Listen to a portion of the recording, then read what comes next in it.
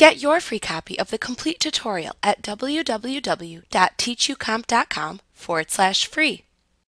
The Content-Aware Move tool lets you quickly recompose images without layering or having to make slow, precise selections. You can use the Extend mode to expand or contract objects such as hair, trees, or clouds.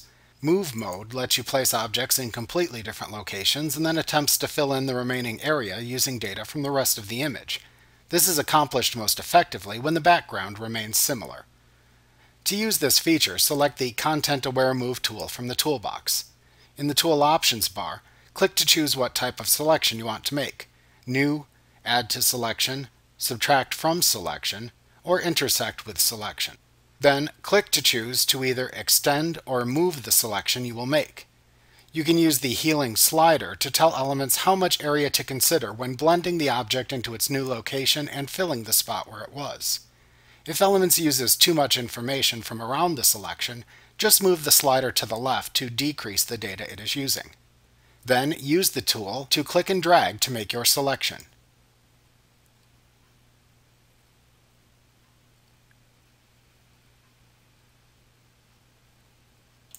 Once the selection is made, click into the middle of the selection and drag, and then release it in its new location.